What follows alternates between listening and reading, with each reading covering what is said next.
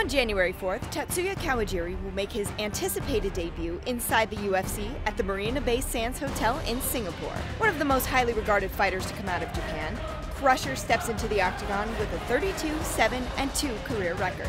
21 of those 32 wins comes by way of stoppage, with 12 of those fights ending by way of knockout. Kawajiri made a name for himself fighting in Japan in the lightweight division, facing former Pride lightweight champion Takanori Gomi and former Strikeforce lightweight champions Josh Thompson and Gilbert Melendez.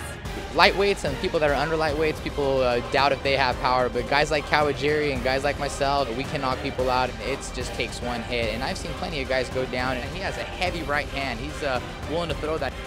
While Kawajiri possessed serious power in the 155-pound division, he has won 5 fights in a row since dropping to featherweight and submitted 4 of those opponents.